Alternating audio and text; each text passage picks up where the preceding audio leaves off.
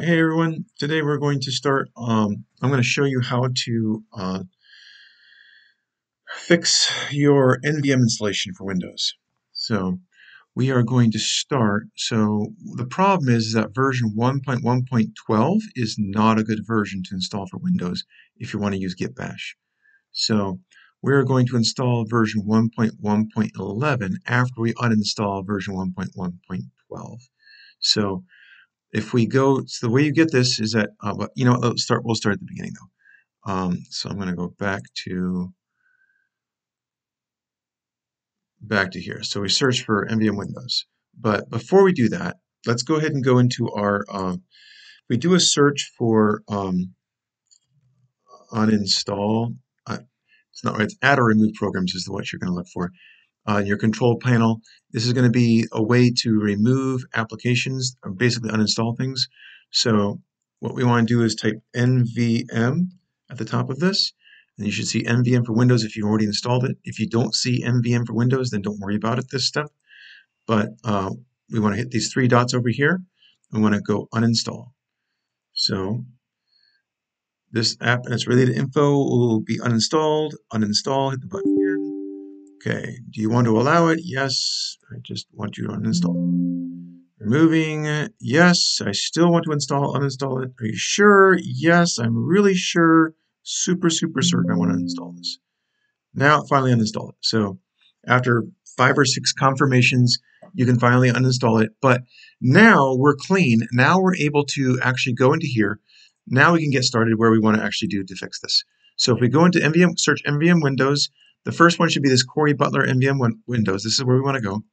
So we click on this, and then we want to go to the right side here, scroll down where it says releases, and it has version 1.1.12. We'll click below that where it says plus 19 releases.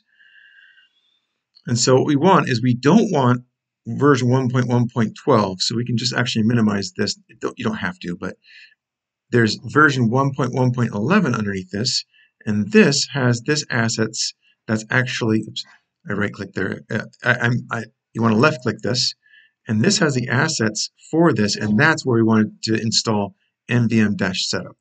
So we click that. This will download it. After it's downloaded, we just click it to start uninstalling it. We hit yes to install it, and I accept the agreement, hit next. And this is where we just go next for this. Now this one right here, we want to actually go into this is where we want to actually open up one of your folders. You want to create a folder. So if we go to here, let's say we go down to this PC. We just want to, well, I just happen to have a bunch of these, but you want to open a file explorer. So if you don't know how to do that, here, let me just close this for now. And just go up here and type File, and there's File Explorer. This will give you a window for File Explorer.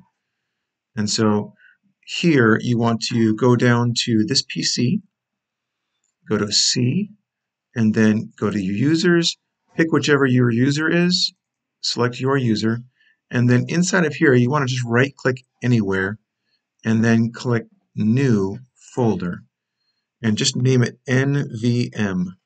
Hit enter.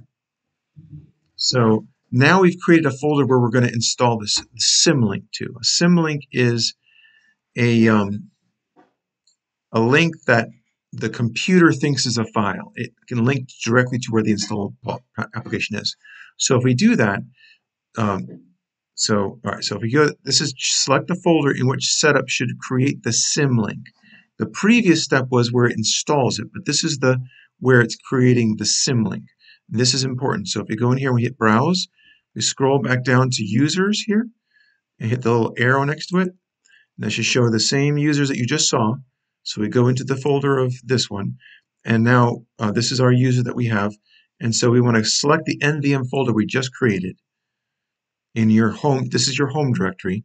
You want to pick your user that you log in with, and then select the NVM folder you just created, hit OK, and then go next, and then install.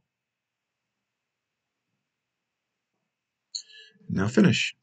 Now you want to go into here, type git for Git Bash, If you have this open, you want to close it first and then reopen it. And then you type NVM-V, and there you go. It works. Thanks. Let me know if you have any issues. Thank you.